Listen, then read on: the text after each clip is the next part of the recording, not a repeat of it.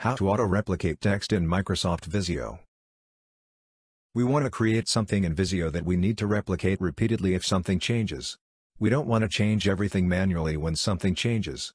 An easy way to do this is to use the SHAPETEXT function. This function returns the text of the shape named sheet n, exactly as it is shown in the shape. First, let's draw shapes where you can use a text box.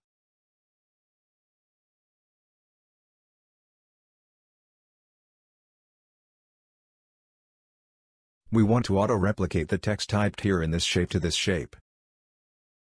To do this, follow these steps. Step 1. Select the text box that will serve as your reference, and go to Developer tab. Then at the Shape Design group, select Shape Name and note down the name.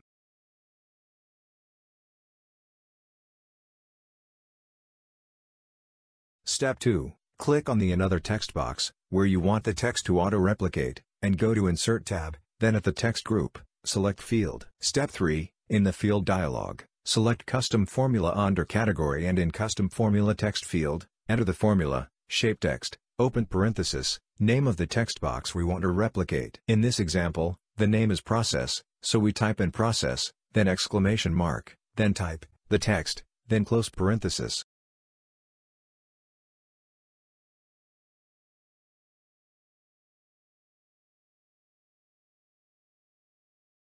Then click OK.